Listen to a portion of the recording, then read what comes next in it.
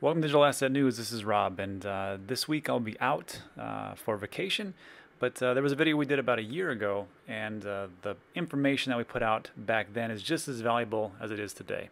And we're going to talk about is some sage words of advice from one of the only gentlemen, one of the few to beat the S&P 500 as far as the hedge fund. That is Peter Lynch, and he's going to give you some of probably the best investment advice I have ever heard in my life, and how it pertains today in this bear market, and of course in the eventual bull market, which are just a natural cycle. So without further ado, I'm going to just turn it over to Peter Lynch. Today, just like the thumbnail suggests, this is some of the best advice I've ever seen as far as investing.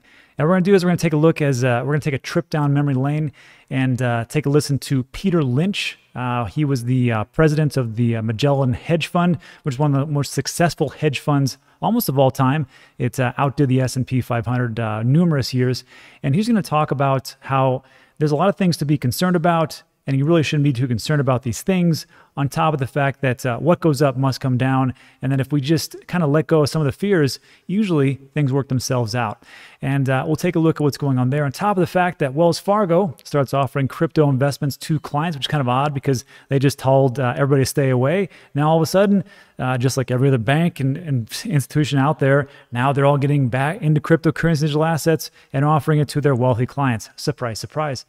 And then we'll take a look at Cardano finally getting approval for listing in the tough Japanese market. This is great news as far as in the Asian markets, but this is right on the heels of Cardano coming out with their smart contracts as the Alonzo integration rolls forward, and we'll see that around September. And then finally, we'll take a look at what's going on with the charity for the D News Cardano stake pool. So what I really want to do is just get into today's top story, which is, of course, the Peter Lynch crypto lessons. And I found this one fascinating. This one, it's from a YouTube channel called Investor Center. It's a definite subscribe to. I actually tweeted this out 2 or 3 days ago. And I'm just going to have Peter Lynch talk to you about what this was. This was back in '97. This is quite some time ago. And you might be asking yourself, if you're not familiar, like, who's Peter Lynch and why is Rob talking about Peter Lynch? Who cares? Well, Peter Lynch, manager of the Magellan Fund at Fidelity Investments between '77 and 1990. Lynch averaged a 30% annual return, which is consistently more than the S&P 500, making it the best performing mutual fund in the world, and I think maybe perhaps ever. And what was shocking to me is that a 30% return, people are like, oh, well, it's just a mutual fund, but I mean, how good is that? Well, over time, mutual funds don't do that hot. And if you remember this thing called Buffett's bet, but Warren Buffett came out and said, look, you guys are overpriced and everything. You're making it too complex. Everybody should just invest in the S&P 500 as far as an index fund. And in 2008, he issued a challenge to the hedge fund industry, all of them, and said, look, I will pay you $1 million if you can beat the S&P 500 over a specific amount of time. I think it was like 10 years. And the only one that took him up was Protégé Partners. And here's what happened. Protégé co-founder, who left the fund in 2015, conceded defeat ahead of the contest scheduled to wrap up on December 31st, 2017, states, for all intents and purposes, the game is over and I lost. So that's very telling, just so you know, that all of the hedge funds out there, I mean, $1 million is nothing to sneeze at, right? And they all just said, nope, we're not taking that. Only one did it, and they got the pants beat off them. So that's why it's so impressive to me that Peter Lynch could come here and do 30%, which is way more than the S&P 500, which is roughly 10%. So he could 3x it. So this is why I like to listen to smart money. So I'm just going to let Peter talk to you about why it's just important just to calm down, take a look at the big picture. And it doesn't really matter if you don't know where things are going, because guess what? Neither did Peter Lynch. Let's take a listen. See, everybody's got the brain power to do well in the stock market. The question is whether you have the stomach. That's the key organ in the body. There's always something to worry about. In the 50s, it was depression and nuclear war. The 50s was the best decade this century for the stock market, except for the 80s. Only slightly better. The 80s were only slightly better. People didn't expect a lot. We had an okay, it wasn't a great decade. They just didn't expect much. We made it through. And the stock market was terrific. Do you remember when oil went from 4 to 40? Remember that period? Oil went from 4 to 40, and the experts said it was going to go to 100, and all the countries of the world were going to go bankrupt. And the big banks are going to go bankrupt, and we're going to have a Great Depression, and the stock market's going down, and you're going to wind up selling pencils and apples. Oil went from 4 to 40, and the experts said it was going to go to 100. Within 2 years, oil was at 14. The experts, now much higher paid at this point, are saying it's going to go to 4, and we're going to have a depression. And people believed it again. You know, I remember when the money supply was growing too fast. They said we're going to have a depression. Then it was growing too slow. We're going to have a depression. Remember the LDC debt? Remember the LDC debt? All the banks. Our banks are very smart. They lend all their net worth to Zimbabwe and Botswana and Botswana and all these countries, Chile, a lot of countries I can't pronounce. This is Chase Manhattan and Chemical and Manufacturers Hanover. These countries weren't doing so well. Then they were called undeveloped countries or less developed countries. Now you have to call them emerging countries. It's not politically correct to call anybody an undeveloped country. It's like I just found out the other day that the term for somebody that's overweight is laterally challenged. You have to say something, laterally challenged.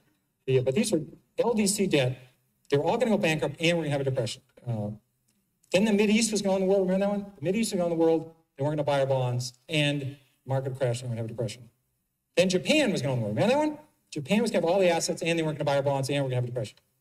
Within 3 years, the Nikkei Dow had gone from 40,000 to 16,000. The banking system was in trouble. And people said Japan was going to collapse and we're going to have a depression.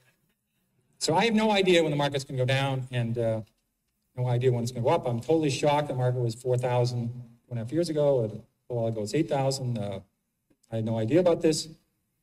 Very surprising to me. But I'll guarantee you the market will be a lot higher in 15 years.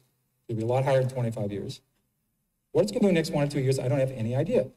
And if somebody in this room knows about it, they're not telling anyone. Or they're not in this room. They're down in Palm Springs somewhere. You know, So yeah, again, so how many people do you know that could have gotten into, I mean, even just stocks or mostly cryptocurrency years ago, but they were told, no, too risky. No, it's going to get banned. No, China's doing this. No, American government's doing this. No, the banks don't approve of it. Down you go. And now here we are, and nobody knows. Nobody has any idea. But I mean, again, one of the best investors of all time is like, I had no idea, but all he did was play the long game. And that's the ones who usually make the best gains, just the ones that play the long game and are patient. And then the last one, I'm going to just finish up with this. And this is just a quick timeline of just how expansive things are as far as in the traditional market and how I think it's going to carry over to the crypto markets. Take a listen. I don't worry about that. I know we've had 96 years, a century, and the market's fallen 53 times. We had 53 declines of 10% or more. So 53 declines in 96 years. Once every 2 years, we have a 10% decline. Of the 53 declines, 15 have been 25%. So 15 in 96 years, about once every 6 years, the market falls 25%. That's what we call a bear market. You know that. And it's going to happen. I don't care when it's going to happen. I would love to know. Obviously, it would be very useful to know when it's going to happen. It doesn't make a difference to me. Corporate profits will be a lot higher 8 years from now, a lot higher 16 years from now, a lot higher 30 years from now. That's what I deal with. Exactly. He pretty much just told you his whole secret. He's like, I don't care what's going to happen the next month, 2 months, 6 months, a year, 2 years. I'm in it for the long haul. And that's what I'm all about. And that's pretty much the same thing here. I don't know what's going to happen tomorrow or next week or a month. I see good things, coming up, but I can't tell you when. And again, what goes down, I think, will go up eventually. It's not like it goes all the way down. Even like, here's a great example. Even Hertz Rent-A-Car, which was being made fun of by everybody because all the millennial investors and Gen X and Gen Y and Gen Z or whatever else it is, they were piling into Hertz because it was such a low stock to buy. But guess what? It was in bankruptcy. And they're making fun of them like, you morons, you have no idea. But guess what? All they had to do was wait. And they came out of bankruptcy. And guess who got rewarded the most? The ones who paid for Hertz Rent-A-Car. And I don't know how much it is right now, but those guys made a killing. So again, just taking a look at history from the, lessons from the past, you can kind of see where things are going. Don't look at the short term. When in doubt, zoom out. I see there's a lot of good things. I could care less. I couldn't care less about what's going on today or tomorrow or next week or a month or 6 months. I see some good things happening. I just don't know when.